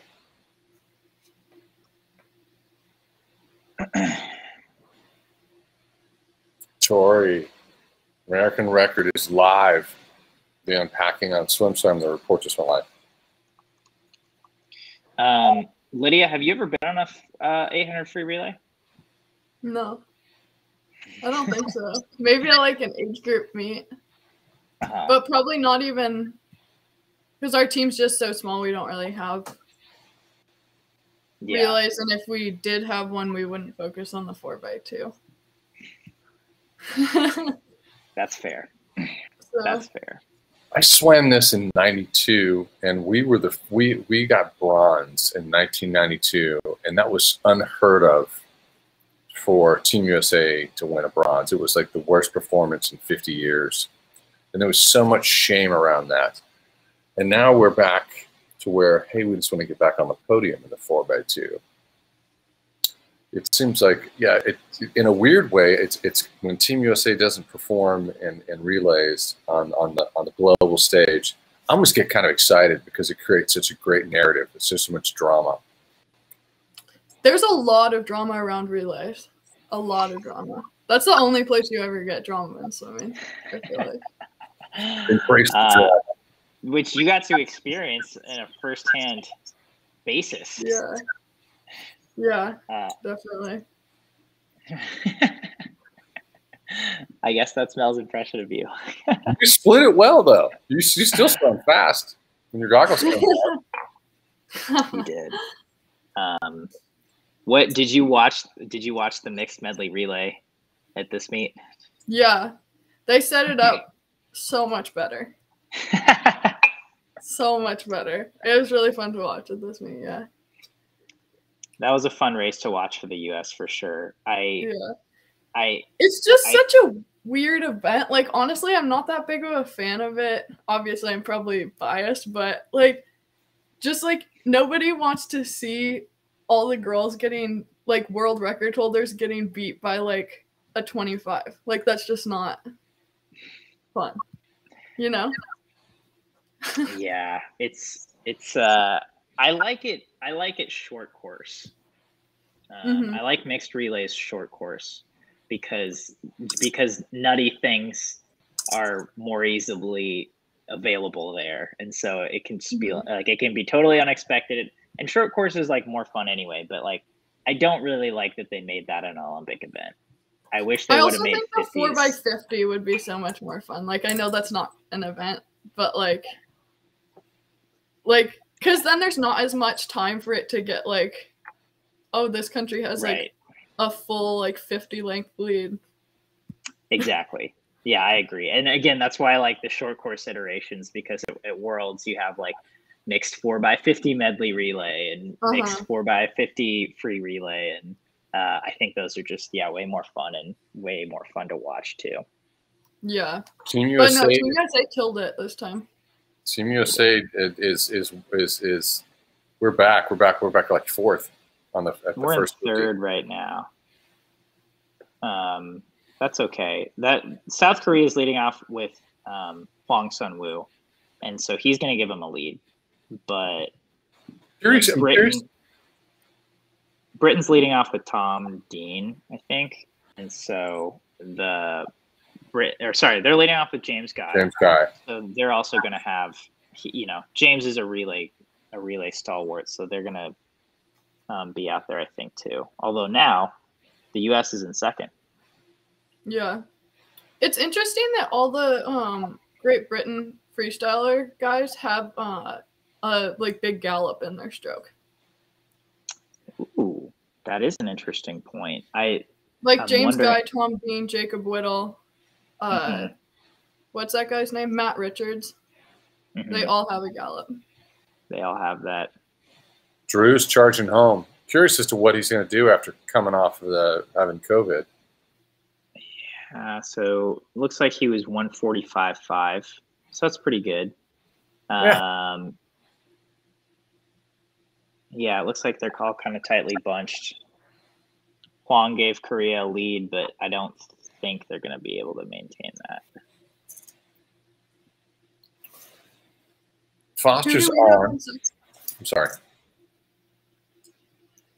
What'd you say, Lydia? Oh, I was just asking who's in the water first. Yeah. Carson's US. in the water. You can see it's a 145.57 his first at team trials. Jacob Whittle for Britain. Australia is out there in lane 8 doing pretty well. Zach and Surdy is in the water for them. Their third leg is kind of the big question mark for them. Korea's hanging on pretty well. I'm curious as what this back half 100 is going to look like for Carson after hearing from his brother yesterday on the stream that he is so fit he would like to swim. He'd really like to swim a 400 meter right now. Mel, you know we reported that like before trials, right? Like he was going to swim the 400 free. Yeah, it didn't work out. That seemed like fake news. He told me that himself. Yeah, that was a Foster channeling Ryan Lochte. Yeah, I'm going to do the 400 meter free. But he looks. Here's the thing: we're seeing big lungs. We're seeing the second half. Yeah, so Australia's out there in lane 8. They're in second, but US has a good lead now. So he was 145.0 on that for Carson. So that's pretty good. Great. 2 silvers, splitting a 145 flat. It's been a great work. We got Trenton Julian in the water for the U.S. now. So again, this is Australia's leg. It's kind of the question mark. For whatever reason, they didn't go with Kyle Chalmers. They went with Jack Short. Don't even know who that is. He was born in 2003, so he's 19 years old.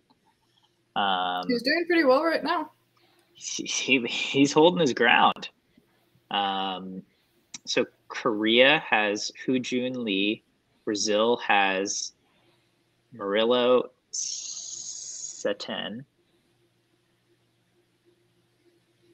Man, Britain is out of it, which is surprising. That's Joe Litchfield in the water for Britain, but they're in 5th, I think. Yeah. Trenton Julian looks so good. Yeah, I mean, he's out in front by a lot. He's looking really strong right now. We look like Britain did last year.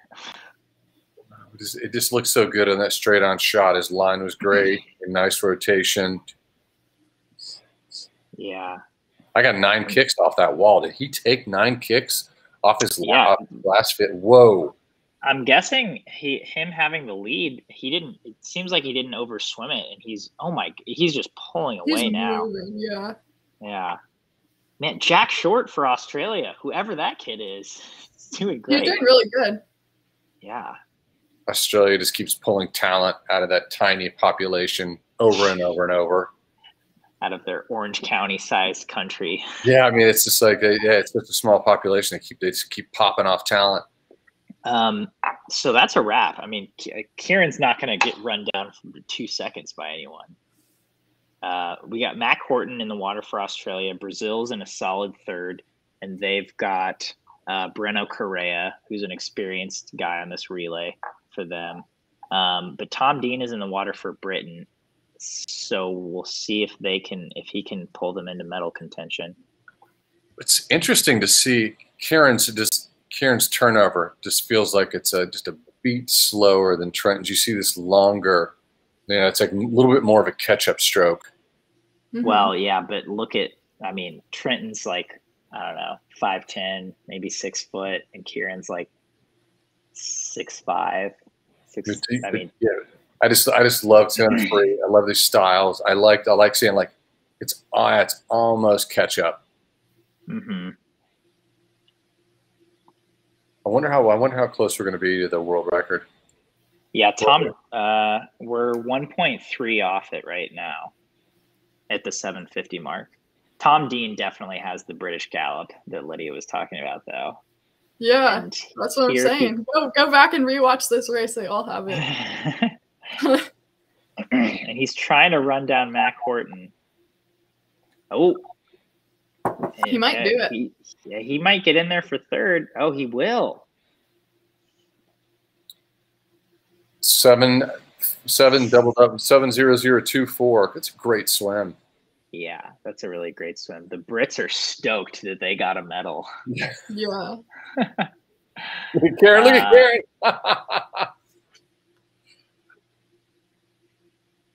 Yeah. I bet especially Kieran after being on the relay last summer in Tokyo, I bet he is over the moon about that one. Good for them. That's a nice response to what we experienced at the Olympic Games. Mm-hmm. Yeah. We've got splits coming in hot. All right.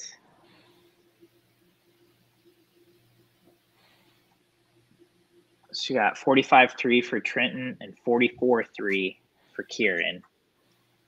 It's a fast swim. 1.43. No, that's strong. Do you think we'll see the swim off in the 50? Do you think NBC will show that? That's what I was just going to ask. I doubt it. It's not an American, so. We want to see that. Come on, yeah. Peacock TV. Okay. Here's some interesting things. Leon Marchand, second for France, 147.5. That's a little unexpected. We thought he was going to pop a 144, 143. Christophe Milak, 144.6. Pretty stout. Tom Dean on the end for Britain, 143.5. That might be that has to be top 3 all-time splits. I don't think that might be the top. That's really fast. Yeah, it's really fast. It's not Popovich fast, but it's a really good split.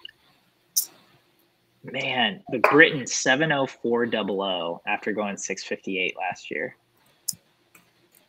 But I mean, those guys were really excited just to win a medal, so that's great. And Australia second, the solid team too. I don't think they're going to show the swim off. I don't either. Yeah, which is really disappointing.